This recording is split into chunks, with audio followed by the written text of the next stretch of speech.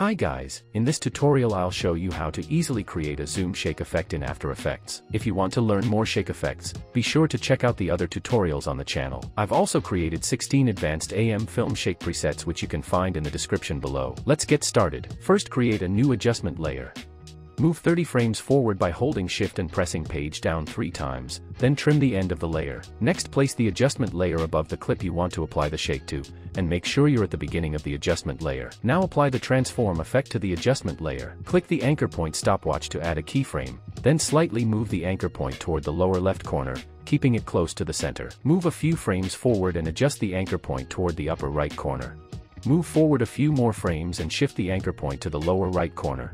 Finally, go to the end of the layer, right-click the anchor point, and select Reset. Scroll back to the beginning of the layer and click the Scale stopwatch to add a keyframe. Set the scale value to 115. Next, move to the end of the layer and set the scale back to 100.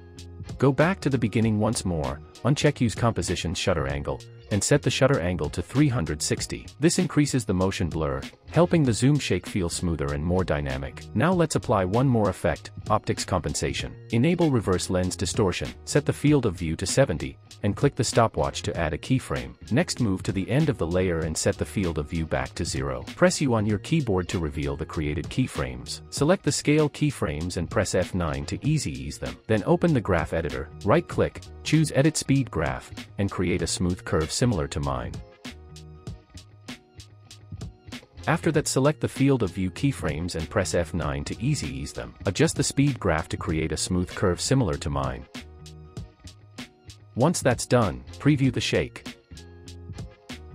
And we're finished. If you want to learn how to create more shake effects, be sure to check out my other tutorials. You can also find the AM Film Shakes pack in the description below. They're perfectly designed for speed ramps, cinematic edits, and many other styles. Hope you found this video helpful. Thanks for watching, and if you enjoyed it, please give it a like.